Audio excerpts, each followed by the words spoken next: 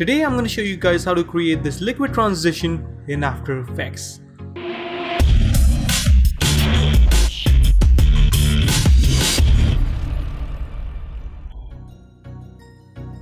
Hey guys, what's up? This is Nikhil from themotions.com and welcome to this brand new After Effects tutorial. In today's video, I'm going to show you guys how to create this liquid transition effect into After Effects, which is pretty simple, pretty easy without using any third-party plugins. So let's jump into After Effects and get started. Alright, so let's go ahead and create a new composition. I'm going to rename this to main 1920 to 1080. Let's make this 30 frames, 5 seconds, look good, and I'm gonna hit OK. Alright, then I'm gonna go ahead and create a ellipse. So I'm just gonna double click on it like so. I'm gonna set the stroke to, let's say, around 40, and let's just rename this to circle underscore 01.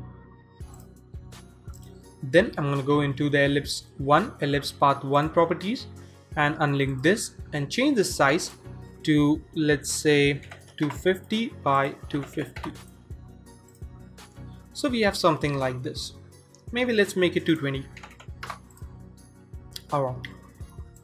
Then I'm going to go ahead and add a trim path like so. Go to trim paths and then we can start animating the start and the end offsets. So I'm going to set this to 100, create a keyframe on the start and the end properties, go to 1 second and bring them down to 0 and this to 0. Then I'm going to select the start keyframes and just displace them or move them forward a bit, like somewhere around there. So now we have something like this. Really simple. Now you can select the keyframes and hit F9 to ease them. Go to graph editor and create a really nice motion, something like this. So you can see it looks really nice. Yep, that is looking pretty cool. Now let's go ahead and animate the stroke as well. So I'm gonna go to, let's say, 20 frames and create a keyframe by hitting on the stopwatch on the stroke width, which is set to 40 right now, and I'm going to go to very beginning of the composition and bring it down to 0. So you can just copy the keyframe by hitting Ctrl C on the keyboard, go to somewhere on there and hit Ctrl V to paste it up.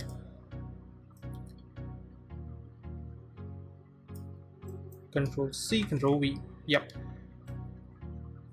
So now we have something like this. See, select them and ease them. Yep, that is looking pretty okay. Then I'm going to go ahead and add a repeater, just like this, just like this. So you can see we have something like that. Then I'm going to go into repeater 1, bring up the copies to, let's say, around 15 should be good.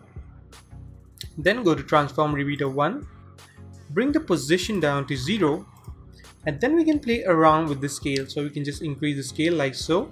You can see it's basically scaling them up, and you can also rotate them up like so. So now you can see we have something like this. Really simple to create and really easy. You can use this cool stuff in your motion graphics, to create some really complex looking animations. So for now, I'm gonna go to I'm going to bring down the rotation to, let's say, 40. That is looking pretty nice. And maybe bring down the scale to around, let's say, 135. Alright. Then I'm going to change the color to something that I like. So maybe something like blue, maybe. Something like that. So you can see. Looks really nice. Now let's start. Now we need to create this animation, kind of a liquidy effect. We need to add that liquidy effect to it, and which is actually pretty simple and really easy. We can just go into effects and preset, or you can hit Control Spacebar to bring up the FX console script and just type in turbulence displace. And then we just need to decrease the size to 70. So now we have something like that. You can see. Now you can go ahead and play around with the different settings if you want to, but I'm just going to leave it as default. Then let's go to circle 1, go to stroke and change the line cap from butt cap to rounded cap. So it looks more like kind of a liquid effect, you can see.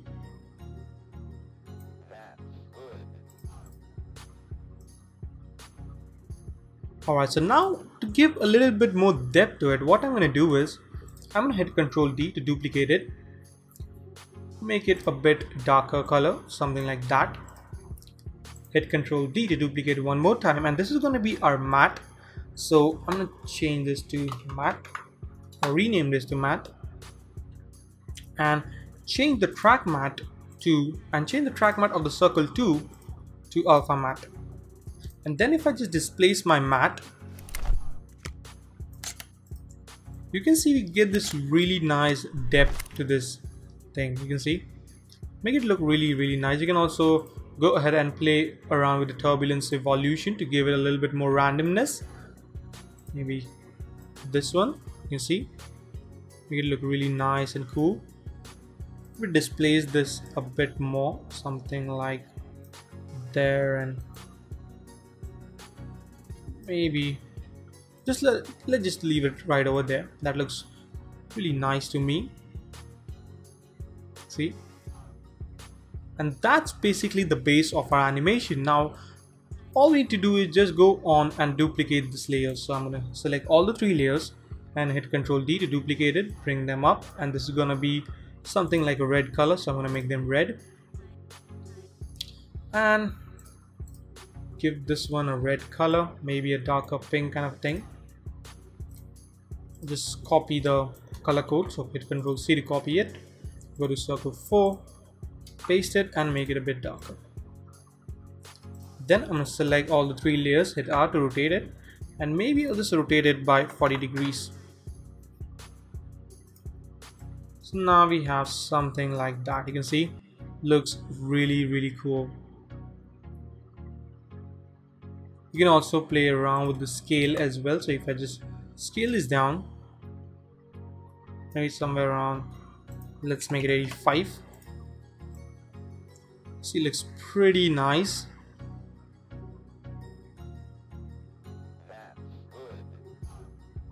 Yep, that is looking really nice.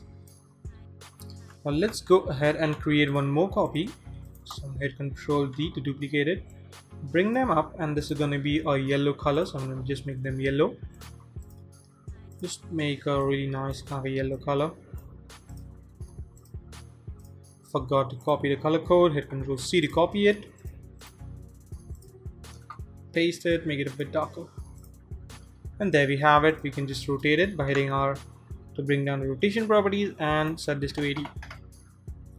And we can also actually play around with the turbulence field, so you can just set the evolution to maybe, let's say 50, or let's say 150, and this to 150 as well, and this to 150 as well, or maybe 100. So give a little bit of randomness. As you can see, looks really nice. You can also play around with the stroke. So if I just select these 2 circles and hit U, so we can see the stroke keyframes, and we just go right over here, change the stroke width to, let's say, maybe if I just hit U to see the stroke, there we have it. And maybe I'll just set this to around 20, set this to 20 as well, and there we go. Maybe this one to 20 as well, so I just set this to 20,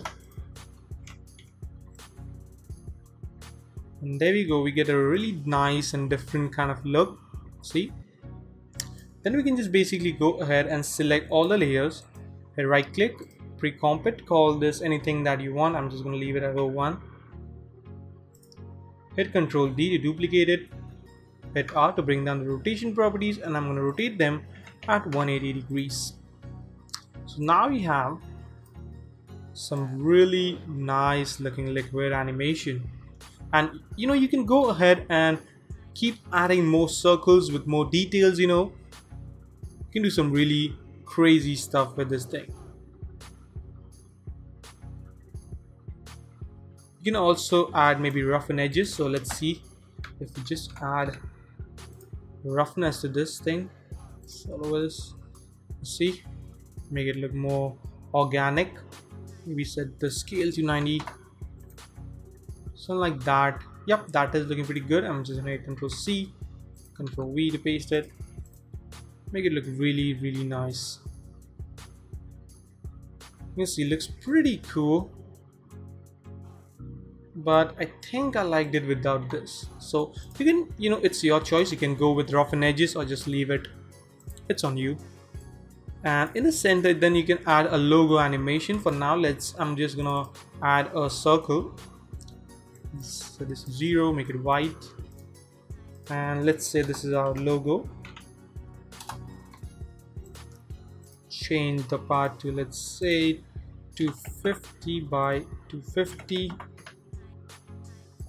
and then we can add a logo animation. So we just need to animate the size of the logo. So you can just hit S to bring down the scale properties. At the very beginning, set this to 0. At the very end, maybe somewhere around there, with 10 frames, 1 second, 10 frames, and set this to 0. Hit F9 to ease them.